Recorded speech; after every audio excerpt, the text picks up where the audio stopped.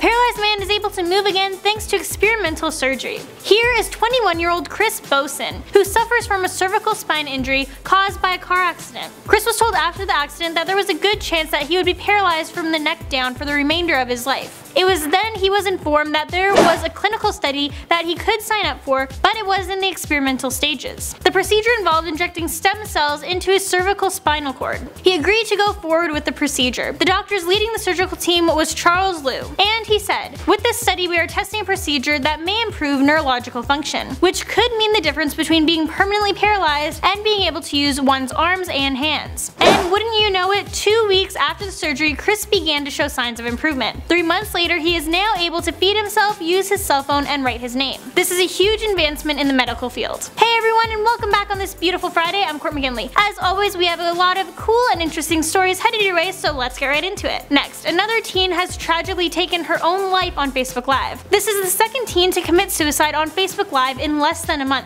This is 14-year-old Nakia Bennett from Florida.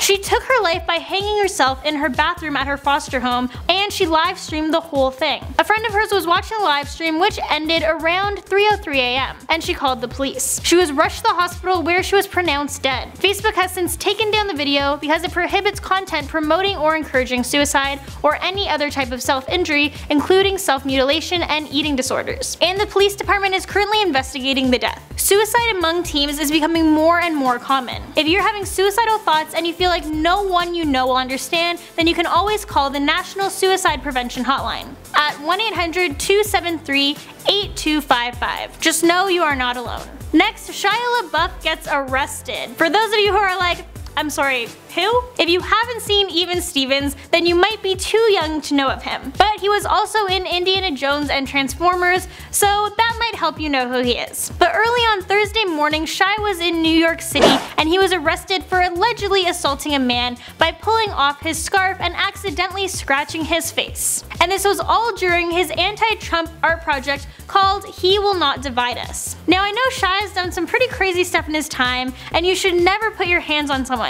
but getting arrested for accidentally scratching someone's face seems a little out there. Plus, it must not have been a bad scratch because the man refused medical attention. Shia was taken into custody and was charged, and he was given a desk appearance ticket, which means he will need to go back to court on a different date to settle all this. Next, at midnight, the much anticipated Taylor Swift and Zayn music video for the song I Don't Want to Live Forever was released. This is a duet for the 50 Shades Darker movie. The song's amazing, these two sound great together, so people were really excited to see how the music video would turn out. You know, especially since Zayn is dating Gigi Hadid, who just so happens to be Taylor Swift's best friend. So that brought up a lot of questions. I mean, this movie is incredibly sexually charged, so you'd expect the music video to be as well. The music video is just over 4 minutes long, and as of this morning, it had 2 million views on Taylor Swift's Vivo, and 1.2 million on Zayn's. But by now, I know it's probably far surpassed that. This music video is good, and the two singers are pretty much separated through the entire thing. No kissing, no body contact. Let me know what you guys think of it. Here's a quick peek.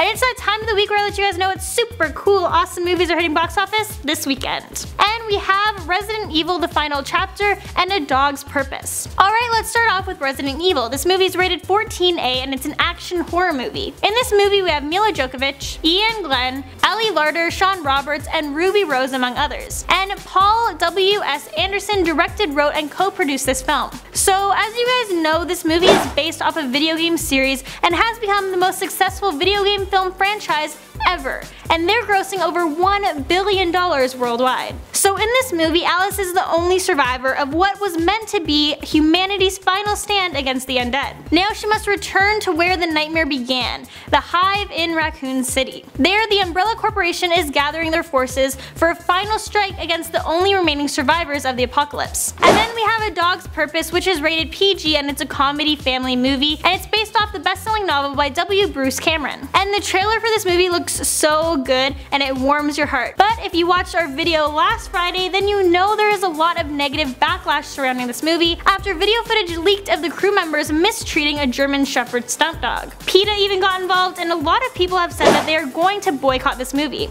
So we'll just have to see how the opening weekend sales end up. For those of you interested in seeing this movie is about a surprising story of one devoted dog who finds the meaning of his own existence through the lives of the humans he teaches to laugh and love. And now it's that time of the week where I answer you guys' questions, so let's get started! Maximum Gaming asked, what's the first video game you ever played? First of all, let me say your picture is amazing, so funny.